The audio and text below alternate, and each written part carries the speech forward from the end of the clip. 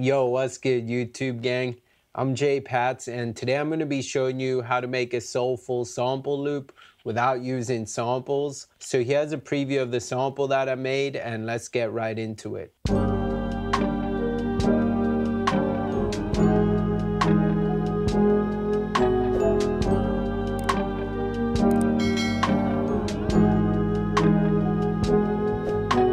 So yeah, you can hear just really simple, smooth, and soulful. The main basis of this is this piano that I started with from piano 1.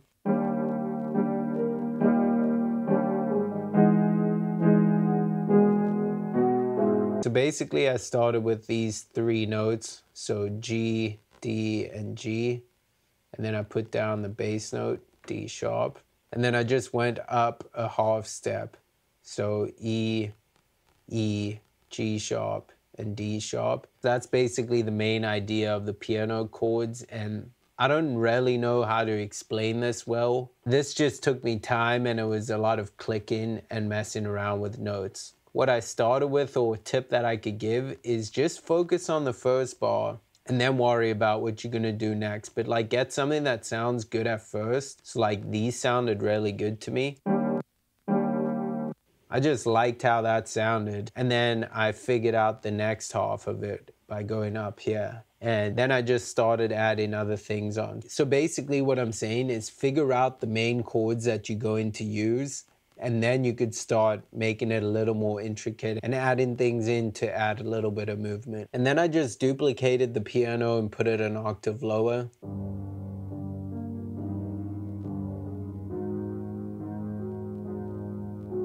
I duplicated the piano once more and put a Rhodes on there from Lounge Lizard.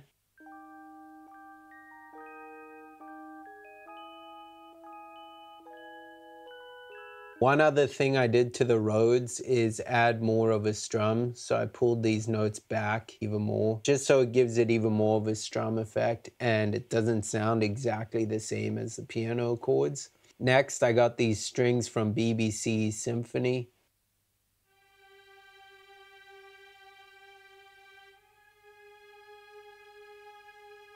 So real simple, I just got 2 notes and then layered them in another octave below. Next, I added a bass from Kontakt, which was a Scarby Rickenbacker.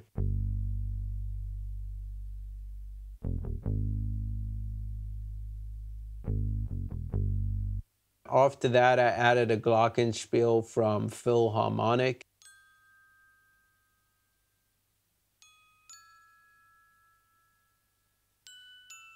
And by adding the glockenspiel, it actually helped emphasize certain chords and made things stand out. So it was a good layer to add in there. After that, I added in this guitar from Ilya Efimov.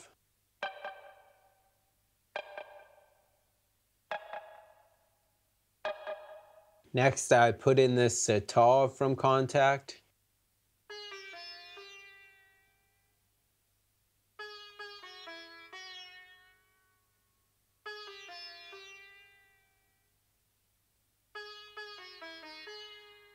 So after that, I recorded my own vocals, even though I cannot sing at all. I actually don't really like them in the sample, so I'm probably gonna replace them out, but they make a decent placeholder just for the idea. So here's how those sound.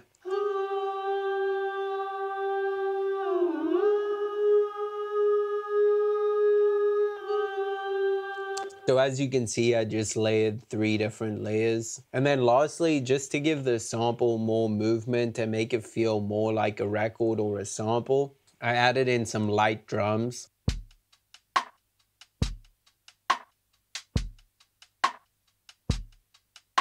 Really simple, it just helps give some texture to the sample. Hopefully you found this video helpful. If you did, please don't forget to hit the like button, the subscribe button, and the notification bell, because it really just helps out my channel, kind of just keeps me motivated to continue making videos and sharing my knowledge with you guys. So thanks for tapping in. I'm Jay Pats. Peace.